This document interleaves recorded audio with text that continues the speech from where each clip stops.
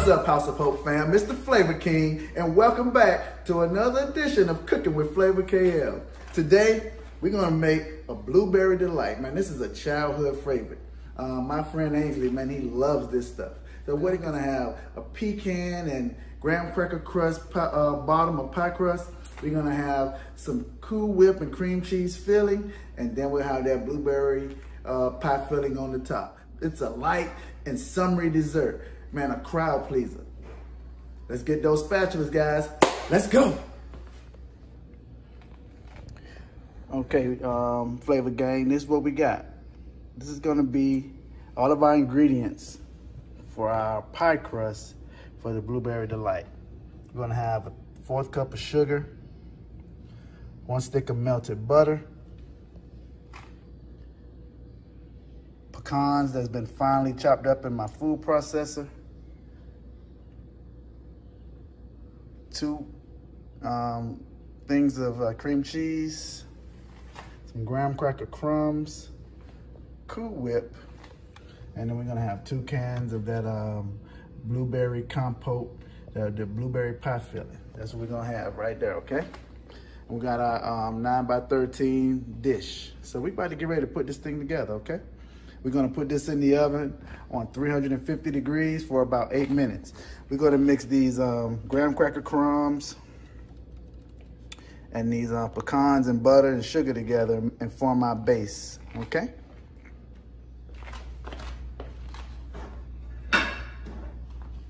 Okay guys, we're back. Now we're gonna put this pie crust together.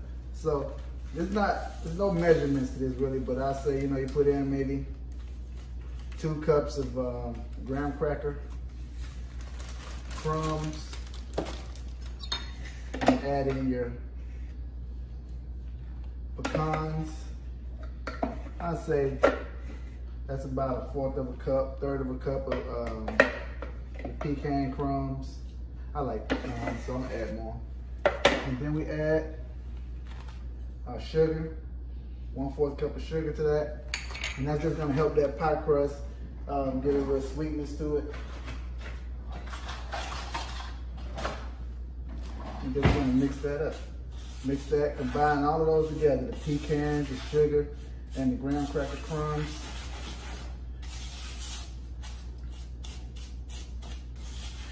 And what you're looking for, we're gonna add that butter to this, and we're gonna make it a little paste that we can build our pecan graham cracker crust with, okay?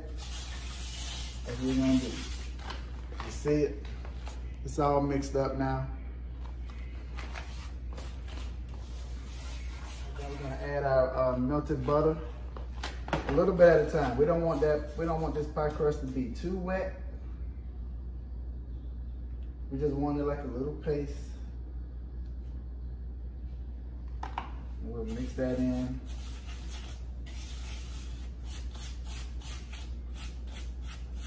Now, once I get the pie crust right, it's gonna start to crumble up like that. And you're gonna see that that's what we're looking for. That right there, okay? That's kind of consistency we're looking for. We're gonna keep on mixing this. I may add a little bit more of the butter. All right, that's about it. It's just about a stick of butter. Might as well just go ahead and put that a little bit on in there. Stick of butter. And we're gonna just keep pulling those crumbs together, making our graham cracker pie crust base. That's what we're gonna do. When I come back, I'll show you how to get it in the pan and mold it, okay?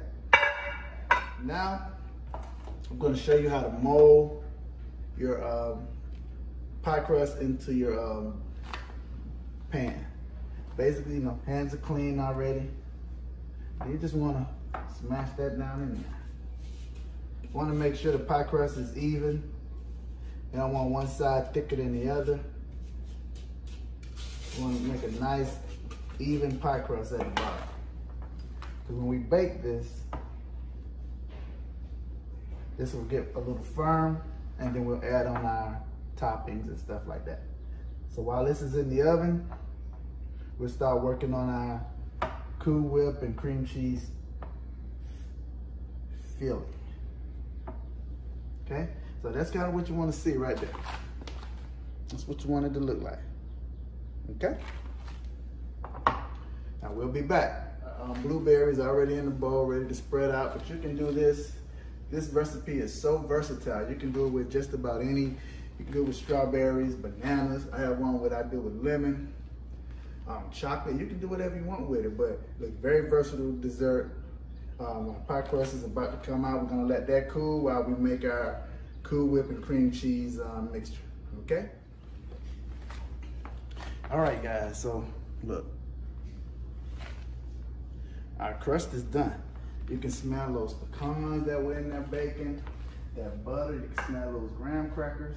We're gonna set this to the side, let it cool off, and then we're gonna make our filling, which is our cream cheese, Cool Whip, and a little bit of sugar. We're gonna add to that, and we're gonna mix all that together.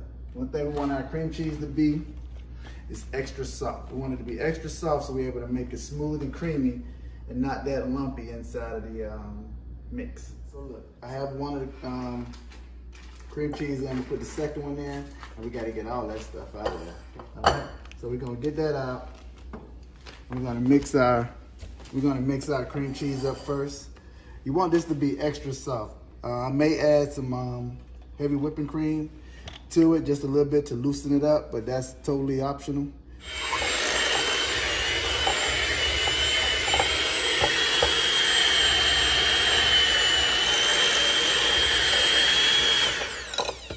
Okay, now I'll scrape down my bowl and add in the Cool Whip.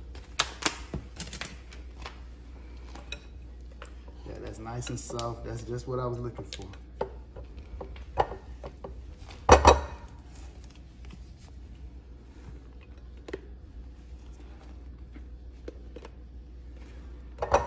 We're gonna add a little bit more sugar to this. 3/4 of the way done already.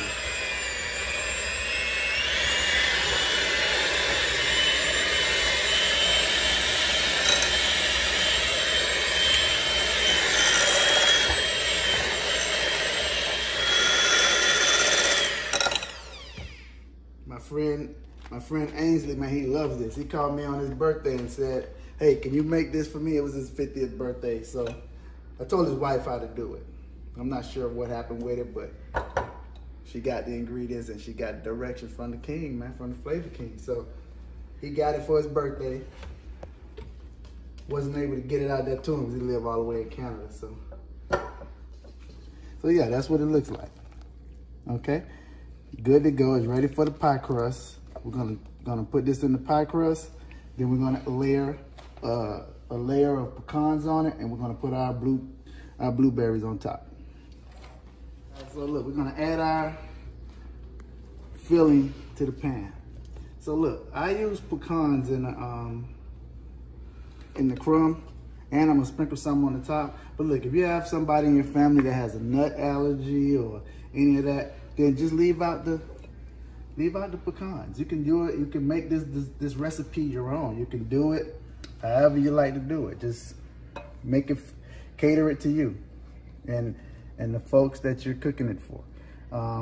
Once we get this all situated, we're gonna put this in the refrigerator and let these ingredients set for like 2 hours to overnight. Overnight is optimum, but if you got to get it out and get it in a hurry, 2 hours is going to be just fine. It'll set. You know, you want the blueberries to be cold, the cream cheese and Cool Whip to set. So, and also let that crust harden up.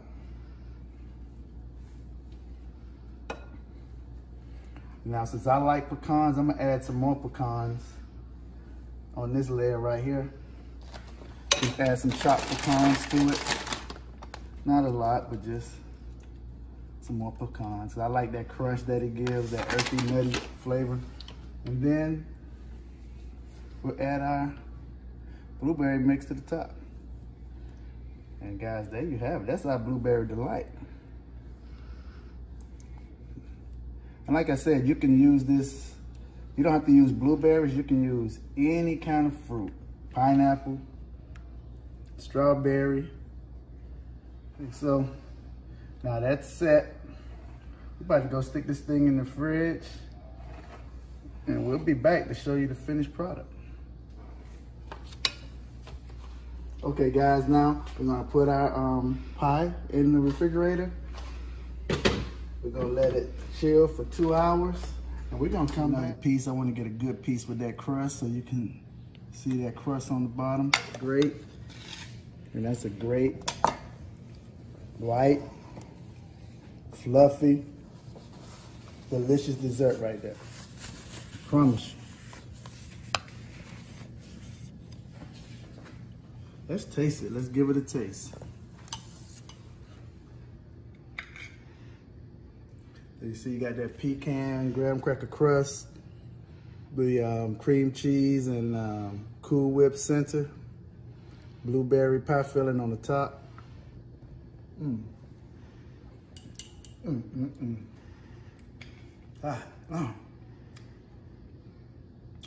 That's some good stuff right there, guys. Like I said, you can go ahead and you can make this. This is 20 minutes prep time. Get 2 hours in the fridge, and you're ready.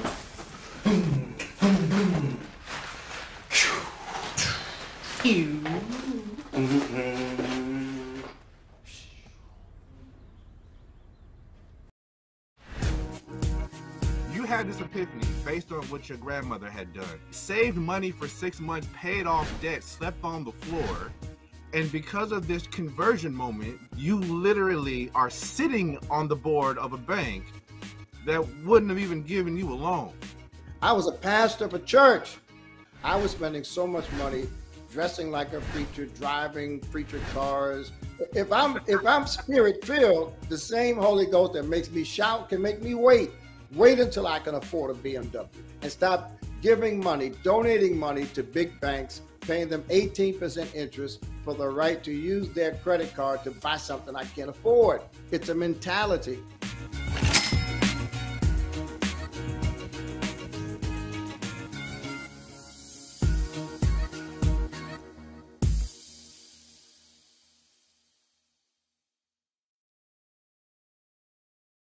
Did anybody ask for the most delicious, moist cake ever, full of spices? Yeah, we're gonna be making this carrot cake. All right, so we'll be back and we're gonna get right into it. You know how we modern people, we use the vegetable peeler? Instead of you doing this, I went back to the old way, the way my aunt used to do it. Cleaning those potatoes, just take a knife and just shave it along the edge, and you would not use a lot of excess carrots. And just shave that right off, go all the way around. This carrot cake is a labor of love. I mean, you're gonna have to do a lot of shredding and grating over there. And when you come to the little nicks, just turn the sharp edge of the blade and just go right through there like this and just shave that off. Okay, we're back. So here's the ingredients that we're gonna need to make this carrot cake. So we're gonna need 3 cups of cake flour, 3 cups of sugar, 2 cups of vegetable oil, 6 eggs, a tablespoon of cinnamon. Now, you can use either cake flour or you can use the self-rising flour. Either one is up to you. And for the oil, you can, if you don't want to use the 2 cups of oil, you can use 3 sticks of softened butter, okay? Once we'll add in these ingredients, and then we'll add in our carrots and then our walnuts. For the icing, you're gonna use a half a pound of powdered sugar, 1 package of cream cheese, 1 stick of butter, and a teaspoon of vanilla. We're back. We're gonna go ahead and start adding the ingredients into a bowl for our cake. We have 3 cups of self-rising flour, 3 cups of sugar, a tablespoon of cinnamon, 6 eggs,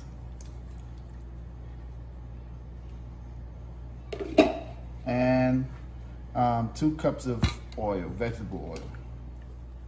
Okay, we're gonna put all of the ingredients in there together, and then we'll combine it. We'll probably let this mix for about 3 or 4 minutes until you get like a peanut butter consistency, maybe. Okay?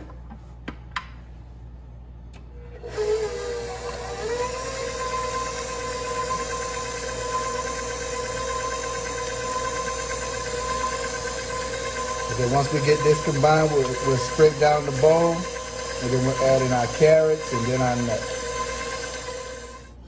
Okay guys, so look, we have our cake pan. We're gonna flour it. So you just wanna turn your cake flour around in the pan, get the edges. Don't worry about that mess, we'll get it up. And then, you wanna get the little stem in the center.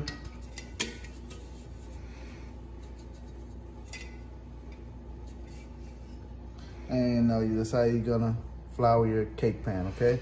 So we're gonna get the rest of this cake batter ready for the pan. Okay, so guys, now I've scraped down my bowl. I'm gonna add 4 cups of carrots. I'm gonna add 4 cups of carrot to the mixture.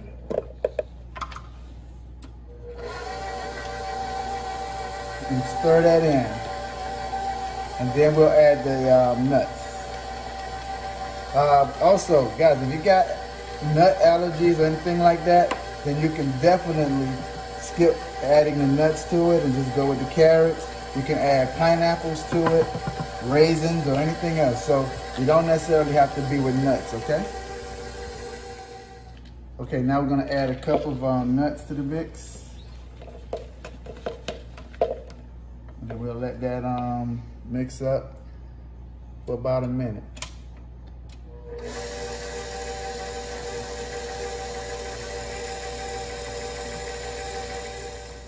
Okay, so our cake mix is complete. Just scraping down our paddle, and this is what we have inside. Now we're gonna add it to our cake pan.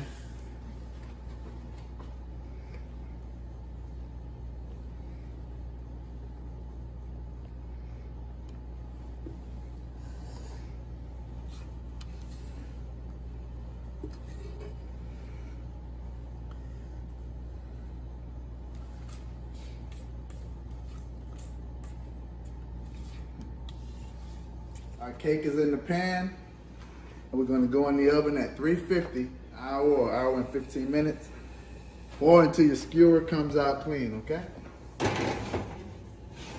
So you wanna place that in the center rack, and I'll set my timer for 1:15, or 1 hour, and then I'll check it.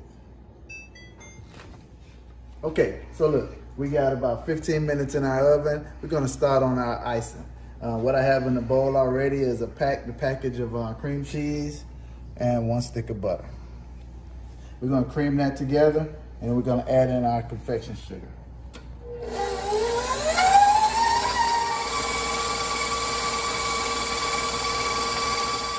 Okay, we added in half of a pound of the confection sugar, and we're gonna put this on stir. And then once it gets incorporated, we'll go ahead and speed it up, and then I'll add in a teaspoon of vanilla.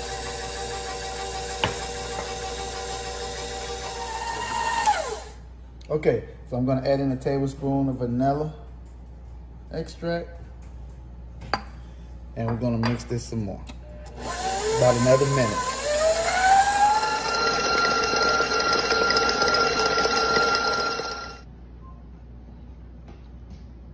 Okay, our cake is out of the oven. Gonna let it cool in the pan for about 15 minutes. Okay guys, the moment of truth. We've turned this cake upside down. It's come out the oven.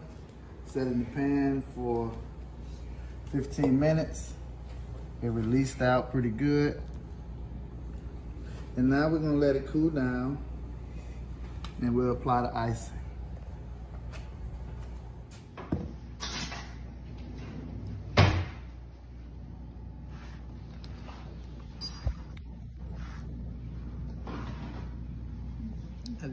All right, guys, the cake is out the oven. It's cooled down. All right, we're gonna, the moment of truth. We're gonna cut into this carrot cake and let you see how moist it is on the inside.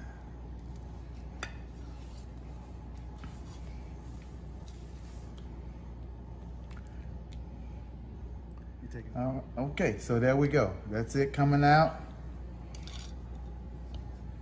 See, it's very moist. You can see the layers in there. You got your nuts, the carrots. You got the flakes from that cinnamon.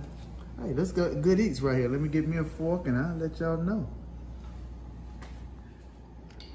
Okay, guys, let's go in. Let's see what this carrot cake, man, it looks so delicious. It smells good.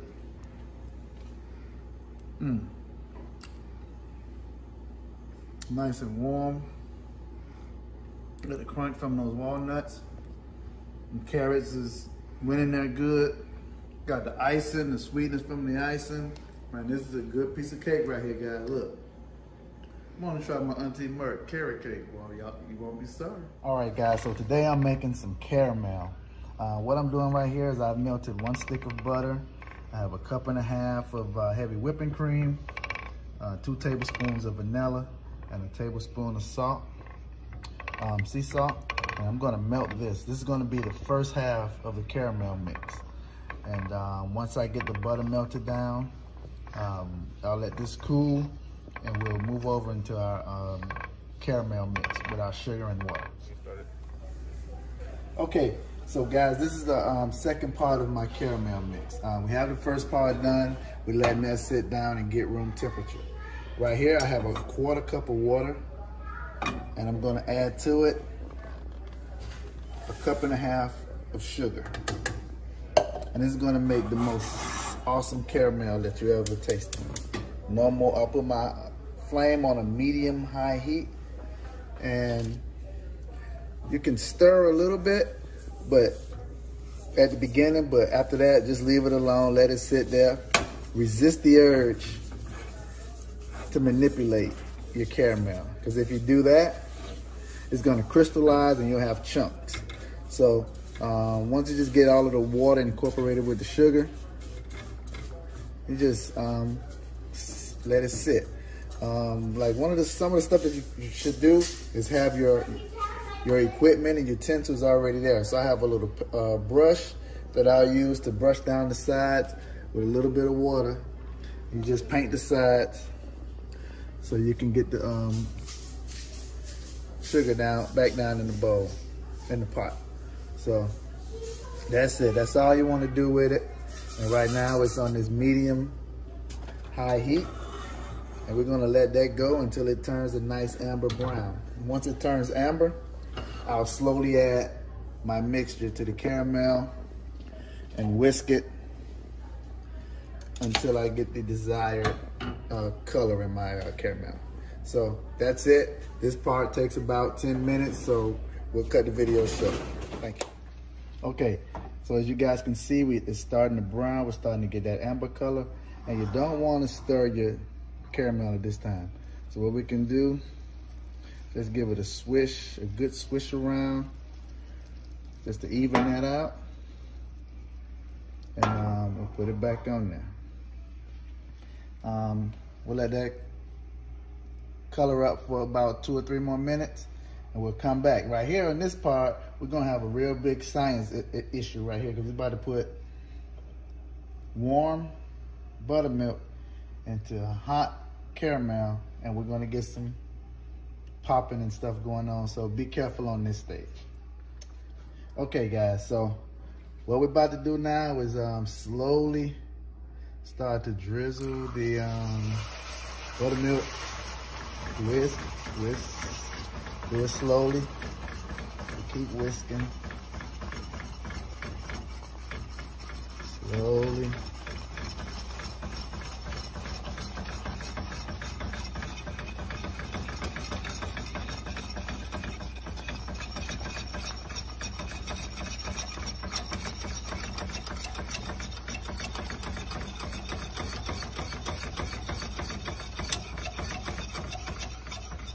Okay, so now I have the heat off.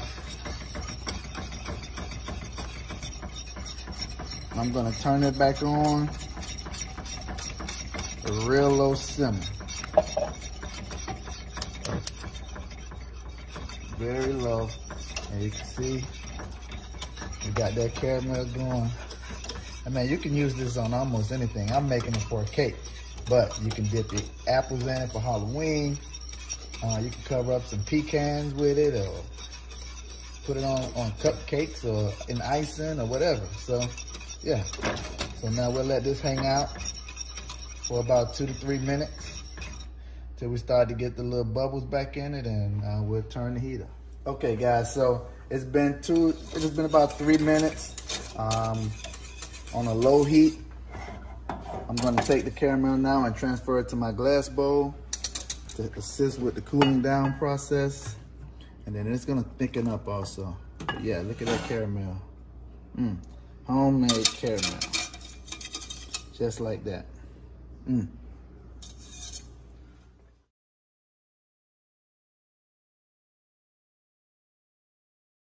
Hey Flavor Squad, I wanna thank you guys again for tuning in and watching my channel. Look, like, comment, and subscribe. And I'll see you next time. Peace.